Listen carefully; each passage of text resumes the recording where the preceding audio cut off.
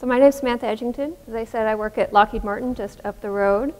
And I'm going to talk about the Geostationary Lightning Mapper, which is on the GOES satellite, whose name I can hardly ever remember also. So let's see.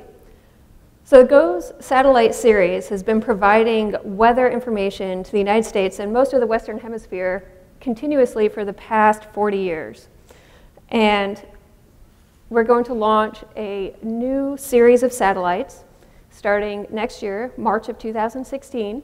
And these will be the first series that will have a new capability to map lightning. So why would we want to be able to map the lightning? Why are we putting all this time and effort into building a new instrument and launching it and processing all the data? Well, the answer to that, the most important reason, is tornadoes. So there aren't a lot of tornadoes in California. I know there was one in Sunnyvale many years ago, but it was a small one. But in Tornado Alley, there are a lot of tornadoes. And in 2011, there was a tornado outbreak in Alabama. And a lot of people lost their lives, and a lot of people were injured. And part of the reason for this is there were many tornadoes. They happened over the course of a couple of days, and some of them were up to a mile wide. This particular one that I'm going to show a picture of, or the effects of, was a EF4 tornado. They go up to F5, that's the highest winds. So this was a big, definitely destructive tornado. And this is a picture of one of the neighborhoods that it went through before, a couple of days before. And this is the neighborhood the day after. So essentially, the neighborhood was leveled. There were no houses, there were no trees, nothing left. Everything that you see in this picture, all those various vehicles are all emergency response vehicles. There are no, nothing survived. And this is what we're trying to prevent with GLM. So we can't prevent the tornado from coming. We haven't figured that part out yet. But right now, a tornado warning is generally issued on average 13 minutes before the tornado gets there. That's not a lot of time to do anything. And most of them are false alarms, which means they issue a tornado warning, and a lot of the time there's no tornado. And what happens when people get trained that we get a warning and then nothing happens? Well, it's like the National Weather Service called wolf. You don't listen, and then people die when an actual tornado shows up. So what we're going to try and do with GLM is be able to measure the lightning, which will be able to tell us a tornado is coming, and the National Weather Service expects with the data from GLM will be able to provide warning 30 to 40 minutes ahead of time. It doesn't sound like a lot, but it's a lot more than 13 minutes. And it's about as early as you can do based on our current understanding of tornadoes. And we're also going to reduce the false alarm rate to much lower. So when the National Weather Service says a tornado coming, there's actually a tornado coming. And people will listen and get to their basements and be able to save their families. Let's see. I think, okay. The first observations of lightning from space were done by the DMSP satellites in the 70s. These are military satellites, and they took pictures of lightning by accident. And they were just up there trying to take pictures of tops of clouds, and lightning happened, and they saw it. And they could only detect lightning at nighttime. This is because you look at a bright cloud, and there's a faint lightning flash on the top. You can't see it. But at nighttime, the cloud is dark, and so you can see the lightning. And these instruments took images with film and dropped the film out of orbit and was caught by an airplane. This actually happened before anyone had digital recorders of anything. And then they developed the film and generated these videos of the weather. And so this sounds great, except we're talking days or months between when the data was taken and when you get to look at it. And so in the 90s, we launched LIS and OTD. These are two of the first instruments to be able to detect lightning from space during the daytime. These were built specifically to detect lightning. And this map here is a map of the lightning rate around the world in January, averaged. So you can see that in January, it's summer in the southern hemisphere. You get a lot more lightning in the southern hemisphere. In the middle of summer, for the northern hemisphere, you get a lot more lightning in the northern hemisphere. And so these two instruments are in low Earth orbit, which means that they can see a small patch of the Earth under where they are right now. As they orbit around, you usually get to see the same spot on the Earth at most every few days. So these aren't very good for weather and prediction, but they're really good for telling you what lightning looks like from space. So GLM is going to launch, this is the original video from the DMSP satellites, what they saw from space. So this is digitized from the film archives after they were declassified. So this is what lightning looks like from space at night. And we want to be able to see that plus what it looks like during the day. So GLM will be launched in 2016, and it will be in geostationary orbit, which means it will see most of the Western Hemisphere all at once and be operational 24 hours a day for at least 10 years, maybe 15. We're required to be operational for 15 years, but 10 years is the expected mission lifetime. And so instead of having a small patch that you see every few days, you will see all of the United States 24 hours a day, 7 days a week for 10 years. So this is much better for developing weather prediction. So why are we measuring lightning? And because we're spending a lot of money to do this, so why do we need to do this? The main one is the tornadoes I spoke about. We look for the jump signature, which is in a storm that generates a tornado, you can measure the lightning rate within the storm, and as that lightning rate will suddenly get much higher and then drop off dramatically. When that happens, it's called the jump signature, and we know a tornado is going to happen. And this happens much more. It's much easier to predict a tornado that way than looking at Doppler radar and images of the clouds, which is how they do it now. You kind of have to guess that a tornado is going to happen, and they've gotten pretty good at guessing, but this has actual data that you can plot and look at and give you a much lower false alarm rate. We also are going to help with airline traffic flow management. You do not want to fly an airplane through convective weather, which is a thunderstorm. If any of you have been on an airplane that's done that, it's bad news. And a lot of airplanes, any of the airplanes that have severe issues or crash, a lot of it's because they went through convective weather when they shouldn't have. And so you want to avoid it, but then we spend a lot of time and money and fuel going around what might be convective weather, and GLM will tell you whether it is or is not going to be a problem for airlines. And that can save the United States billions of dollars a year in extra fuel and time for weather delays. And the third one is climatology. Lightning is powered by the temperature of the land underneath the storm. And so the rate of lightning should be related to the temperature of the land, which will help us understand climate change. LIS, the lightning imaging sensor, was launched in 1997. It's still going, it's hanging on. It's the satellite that it's on has lost its last reaction wheel, which, if you know anything about satellites, means that it's kind of on its way out. We can't do anything to help it anymore, and it's probably going to fall out of orbit over the next year or so. But if we can get GLM up there, it will continue taking that data. So we'll have from 1997 continuously out from 2016 to have all of our lightning data to look at climate change. So how do you build a satellite? So the first thing you do is write down what you want it to do. How do you know when you've built something that does what you need it to do?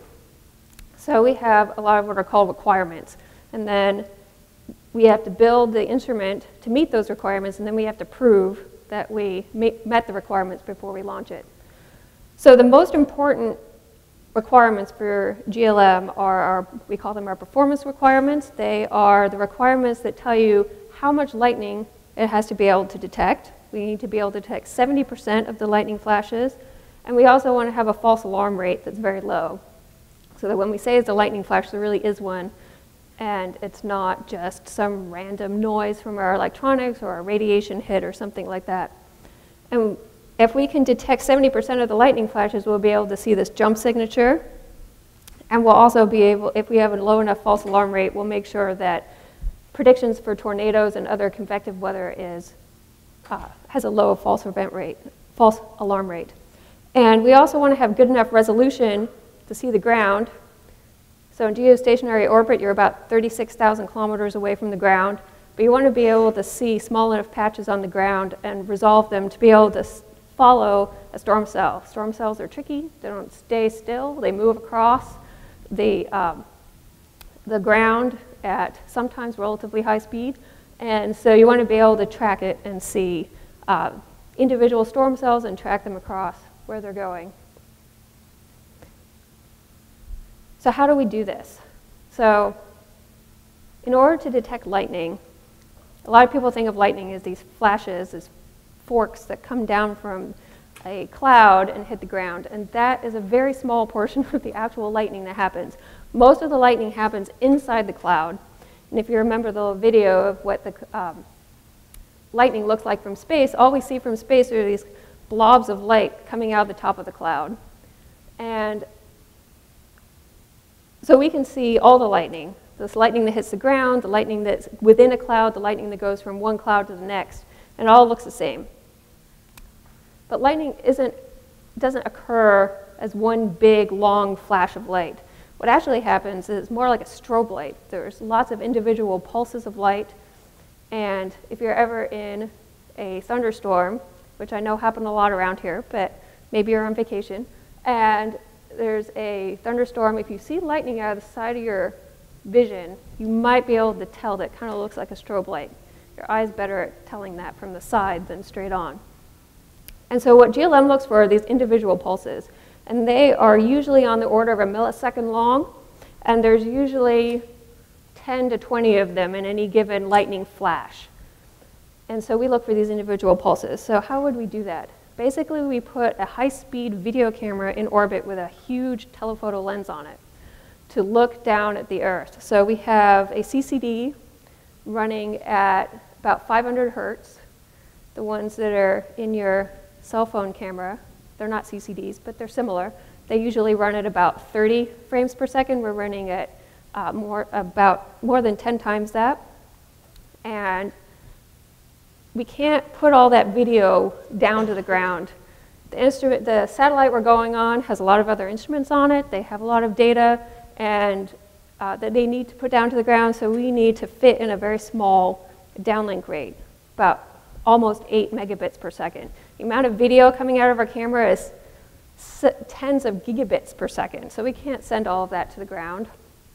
So what we do is we have hardware, and you can see that hardware over here. This little innocent looking box right here does the power, the communication, and also the real-time event processor. So basically it looks at the video stream pixel by pixel, and if anything changes from one frame to the next, it alerts. It calls in an event, and it sends it down to the ground.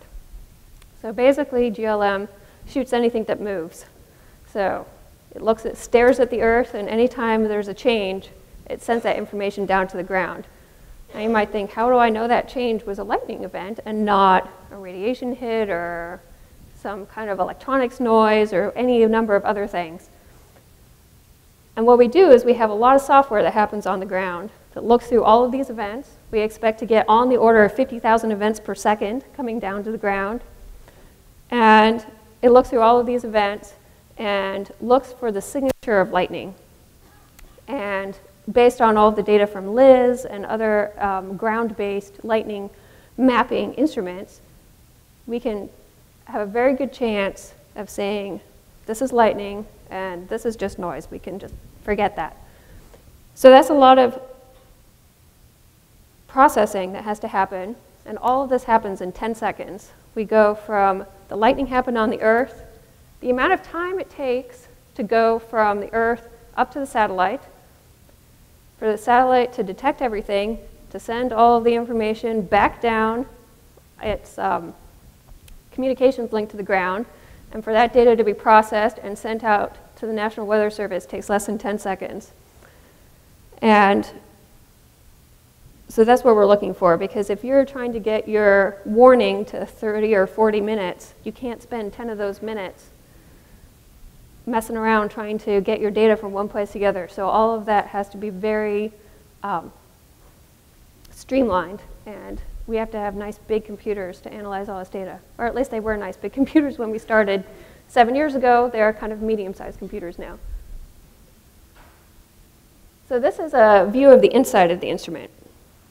So on your left over here, we have the outside of the instrument, and it doesn't look very exciting. It kind of looks like a blender. The top part is a baffle that blocks light from the sun from coming in from the side. There's a door on the top that opens once we launch so we can see out. And the portion, the silver covered portion, this is covered with, it's called MLI blankets. These are blankets to keep it warm or keep it cold, depending on whether the sun's shining on it or not. It's basically a space blanket, like the ones you might have in your emergency pack, are based on this, these blankets. And then we have the electronics unit. That one doesn't get blankets because it sits inside the spacecraft and is nice and toasty in there. And and we have a big radiator. It's a little hard to tell from this picture down here, but when GLM sits on this is a picture of the GOES satellite. There's a big instrument on the Earth pointing platform. That's ABI, that takes the cool pictures of the clouds that you see on weather.com. And then we are right nestled in next to it with a big radiator, because when you run at 500 hertz, a CCD at 500 hertz, that takes about 200 watts. Doesn't sound like a lot, but that's a lot when you're on a spacecraft. They put an extra solar array panel on just for us. And so this is the inside. The light comes down, and basically the first thing we do is get rid of most of it. We don't want to see all of this light. What we want to see is just the one particular wavelength that is that the lightning emits at, which is got the highest signal to noise ratio between the lightning and the background cloud. So we throw away most of the light, and we get down to a narrow band filter is 1 nanometer across, and that's very narrow. It leads all kinds of problems when you're trying to measure it. And then it comes through to our focal plane, which is CCD, and then there's a digitizer, turns into bits, and then we go over about 2.5 meters of cable and go to the real-time event processors, and then it gets sent to the ground, and we look at our data and determine what the flash rate is and whether we need to warn people about tornadoes. So the first out of 4 GLMs is currently attached to the first GOES-R series satellite. That satellite will be launched in 2016, and soon after that, after testing, first testing is done on orbit, we'll start seeing lightning in the weather forecasting, and we'll start saving lives. Or as one of my colleagues put it, we will start telling the tornado chasers exactly where to go. So hopefully we won't cause them to lose their lives, but most rational people who do not chase tornadoes will help save their lives. So so hopefully at the end, mid to end of 2016, we'll be up and running and sending data out to the National Weather Service. Okay, thank you very much.